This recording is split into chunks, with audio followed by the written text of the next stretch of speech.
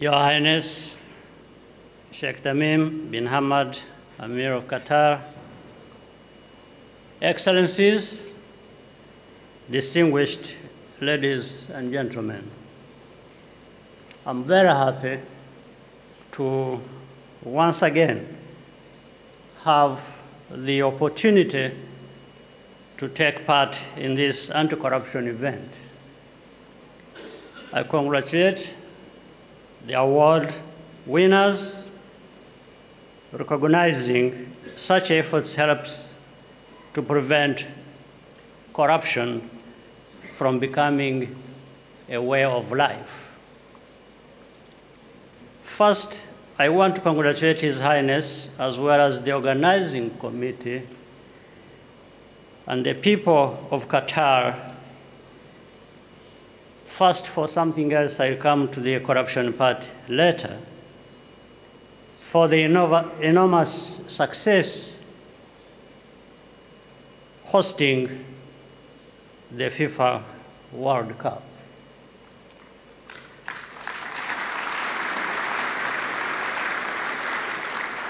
The first time I visited Qatar was in 2008. I've been able to witness the progress since then and the tremendous achievement in the lead up to this World Cup. This was the very reason I took off time to come and enjoy the experience. FIFA was right to select Qatar to host this tournament, and the results on the ground make that fundamentally clear. There are different stories told about this, and the veracity of which I have no way of knowing. So I would rather focus on what I can see. The relentless onslaught of negative propaganda to which Qatar has been subjected by some countries needs to be called out and analyzed for what it is. I'm glad that Qatar did not have to respond to all of it in words, and instead let the facts speak for themselves. After all, there is nowhere in the world without fault. The real subtext of these criticisms is that only certain countries and people deserve the honor of hosting events of such a global importance. The main lines of attack we have seen, for example, on migration, labor, illustrate the hypocrisy. It is as if such problems have ceased to exist in other parts of the world, especially where the criticism originates from. In fact, the situation for them is often much worse.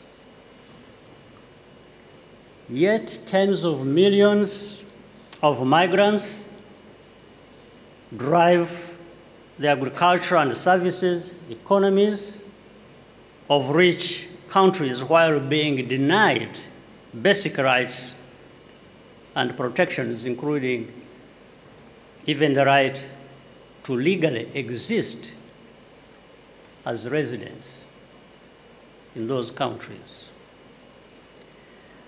This is an example of an orchestrated campaign to put a country like Qatar, according to them, back in the inferior place it is supposed to occupy, according to them. In this globalized world, we need to be respectful of each other's cultures and beliefs in our coexistence and interaction. Yet many of us consistently experience similar treatment. Ironically, the more you achieve, the more important it becomes to remind you that you are not equal. Of course, no matter how far any country has come, there is always room for further improvement. Over the past generation, Qatar has been on a steadfast quest to improve the well-being of its citizens and share its prosperity with the wider world, including through the Qatar Foundation and other philanthropic initiatives. Indeed, many of the countries behind these criticisms have seen huge benefits from the investments made by Qatar in their own economies. The money spent to prepare for the World Cup is, in fact, a wise investment in the future of Qatar. A big portion of the amount which the media complain about includes the construction of an entirely new city, Lusail, which will be an anchor of new growth and development for decades, if not centuries. Qatar is not the only country in the world to be blessed with enormous natural resources. What sets Qatar apart is that it has used its natural advantages to create incredible value that will stand the test of time. In other contexts, we have seen such a wealth squandered through corruption.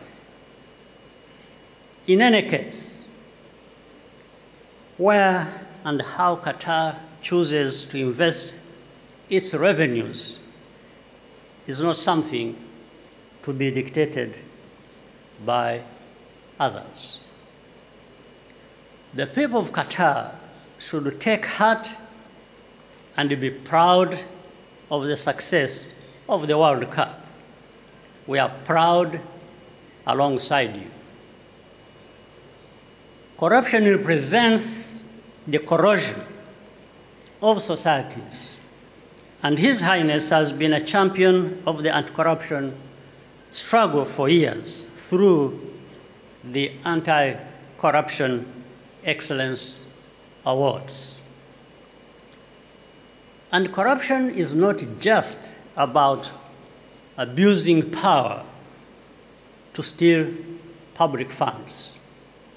It includes the abuse of power and influence to create double standards and manipulate the perception of truth in favor of those who hold such influence. In some instances, this has become a way of life, as already mentioned. Social media and other tools is making it easier to expose those habits and assumptions and the structures of moral inequality that they unjustly reinforce. In the fight against corruption, this fight against corruption is a forever one, and requires endless effort. The ultimate goal for all of us should be to build and sustain societies of integrity and fairness, and for the different cultures of our world to interact with each other as equals. That is the spirit embodied here, and once again, I commend His Highness for supporting the broader fight against corruption and for hosting the world in this extraordinary country. I thank you for your kind attention.